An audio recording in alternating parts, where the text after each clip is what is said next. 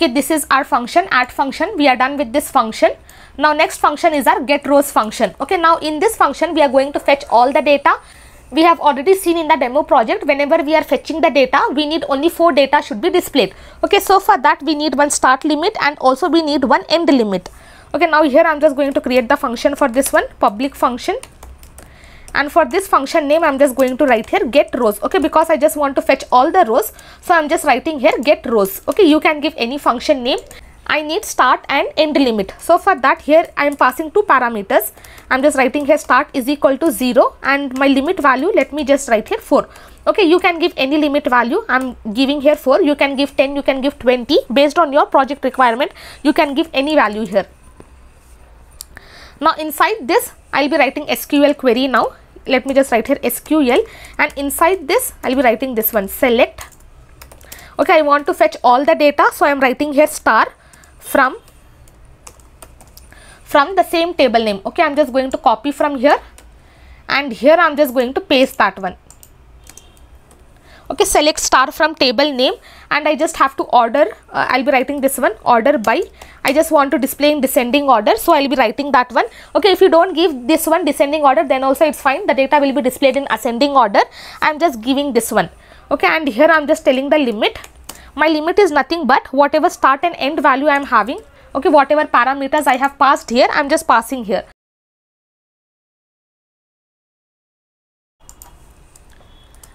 I'll close, and inside this,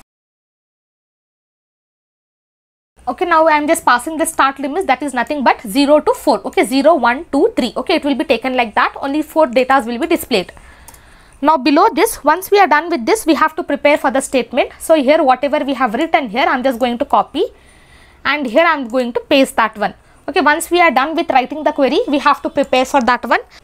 Now here we are not going to check any condition, directly we just have to execute this one. I am just going to copy, paste, and from here I am just going to remove this one. Okay, now this is all about getting rows. Now from here, let me just close this one because all the colors has been changed now. Now once we are done with this, once we have seen how we are selecting all the data, now I have to fetch all the data from the database. Okay, so for that here we are just taking the condition. I am just writing this one, if my statement, okay, that is nothing but if my row count, okay, we are having this method, if my row count, if it is greater than 0, only then I have to fetch all the data.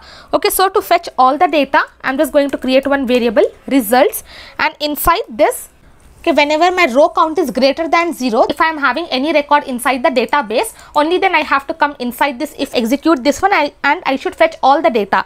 Now here I am just writing this one statement, and we are having this fetch method. Let me just write that one, fetch all.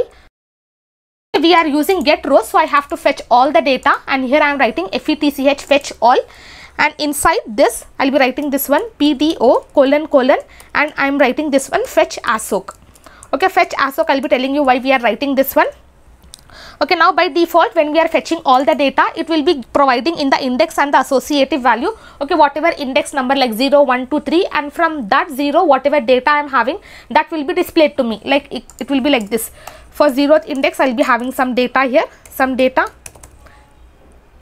Then for 1 index I will be having some data here, like this it is going to provide. But I need only this one. Okay, only these values I need, so I am just writing here fetch assoc. Only associative values I am just going to fetch. Okay, so we just have to write this one fetch assoc. If my row count is greater than 0, only then I have to fetch all the data, else. Here I am just going to write here else block. If I am not having any data, I am just going to copy this, and for this I am just going to assign empty array. Okay, because whatever values we are getting, we will be getting in the form of array. If I don't have any data inside my database and if I am trying to fetch, it is going to return me empty array. And whatever data I am getting here, I just have to return that one. Okay, if successfully I will be getting this result, then I just have to return that one so that I can fetch all the data here. I will save this. Okay, now we have created function for adding users. We have created function for getting rows. Now we will see how to get single rows, because whenever we want to update the user, we are not going to update all the data. We are just going to update that particular user. And also if we want to delete, we are going to delete that particular user. If we want to view the profile, we are going to view that particular user. So for that we should need the function to fetch the single row from the database. Okay, now we are going to see how to do that one. Okay, now inside this function we will be passing two parameters from which field what value should be taken. Okay, now here let me just write here public, and here I'll be writing function, and inside this I'll be writing here get row. Okay, only one row I just have to fetch, and inside this I'll be passing two parameters, field, okay, from which field, like ID, name, from which field and what value I have to fetch. Okay, two parameters I'm just passing, and inside this let me just copy the same thing from here.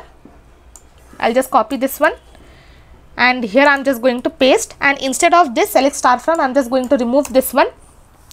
Instead of this I'll be writing here where my this field, this particular field whatever I have passed, this field will be equal to that value. Okay, whatever value I am getting, that will be equal to that one. I'm just going to copy this one, and here I'm just going to paste that one. I'll just close this. Okay, like ID, name, whatever field I am having, it should be equal to this particular field whatever I am accessing. Okay, now once we are done with this, let me just check for this one, select star from table name where field is equal to field. Now once we are done with this, we just have to execute this. Let me just copy the same thing, and here I'm just going to paste that one. Okay, now we have to prepare. Once we are done with writing query, we have to prepare, then we have to execute. Then if my row count is greater than 0, if I am fetching only single record, which means that my record is present inside the database, and from here I don't have to fetch all the things, I just have to fetch single record. So here I'll be writing fetch, and for this also we are just writing here fetch as soak. If I am not having any data, I am just returning empty result. Let me just change the variable here. Let me just write here result, and here also I am just returning the result. Okay, from rows we are just fetching all the data, and we are just converting, and we are just passing here fetch as soak, and from here we are just fetching single record, so we just have to write here fetch. Next we are just going to write the function to count the number of rows present inside the database. Now here I am just writing this public function, and here inside this I'll be writing here get count. Now inside this I'm just going to copy this entire thing from here, okay, from get row function, and here I'm just going to paste that one, and from here let me just change this one. I'll just remove this, and here instead of this I'll be writing this one select count star, which means that I just want to count how many number of rows are present inside my database. Okay, I'll just write this one, and here let me just write here p count. Okay, this is nothing but alias. Instead of printing like this, I'm just writing this name. Okay, from table name I just want to print that one. Okay, let me just write this one from, and from here I'm just going to copy this. I'll just paste that one. Okay, select count star, which means that I'm counting all the rows present inside the database. After writing this query, I'm just preparing for that, and here I'm just executing that one. Okay, now if I get the count, I just don't want this one, I don't want to check this one, and also I don't need this one. Okay, instead of that I'm just going to fetch all the records. I'm just converting that one, okay, so that I'll be getting the count, and inside this I'm just going to pass this one, okay, because I'll be getting this array, so I want this count. I'm just going to paste that one here, and also I'm just going to close this one. Okay, don't forget to close or else you will be getting this error. Okay, I'm just writing the query to count the number of rows present inside the database. Once I write this query, I'm just preparing my statement. Once I prepare, I'm just going to execute that one. Once I execute, I have to fetch all the records. I'm fetching all the records, but I'm just returning the count, how many data is present. So we have to pass like this. If we just pass this one, it is going to return all the data. But if we just pass like this, okay, whatever name you have given here, if you just pass here, okay, that is going to return you the count, number of records present inside the database. And now totally we have created 4 functions. First for adding users, then we have just created the function for getting rows, then get row, single row, and we have created get count.